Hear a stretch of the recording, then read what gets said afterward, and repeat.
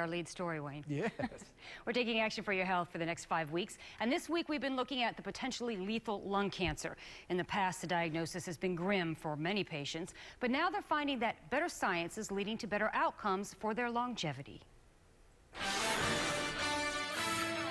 Good morning, Mr. Stack. How are you? John Stack was tipped off that something wasn't right when he started experiencing back pain. I thought it was just, back pain from where I threw it out, because once you do it, you get it again. But the problem turned out to be much worse than he expected. Basically, I ended up going to the emergency room, and they diagnosed me with lung cancer. It had spread to my spine is what it had done.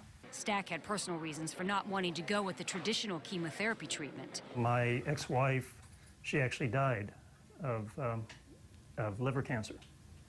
And I seen what she went through with chemo. I didn't want anything to do with it. So he became qualified for a therapy, a daily pill that he takes called Tarceva. Very targeted in its approach, not haphazard like traditional chemotherapy.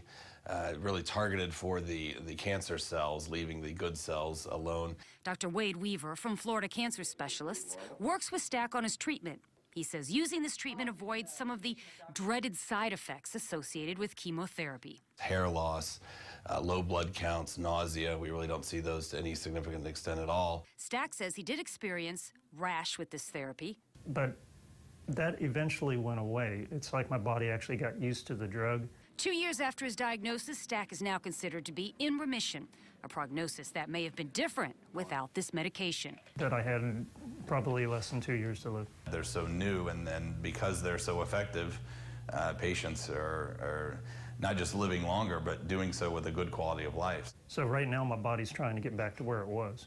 I'm back gaining weight, I'm back, everything seems to be on the upswing. Stack advises others who may be in this same position to talk with their doctor about these new treatments. And if I would not declined regular chemo, I would not have had this option. So, my recommendation is before you actually agree to some treatment, make sure there is no other options.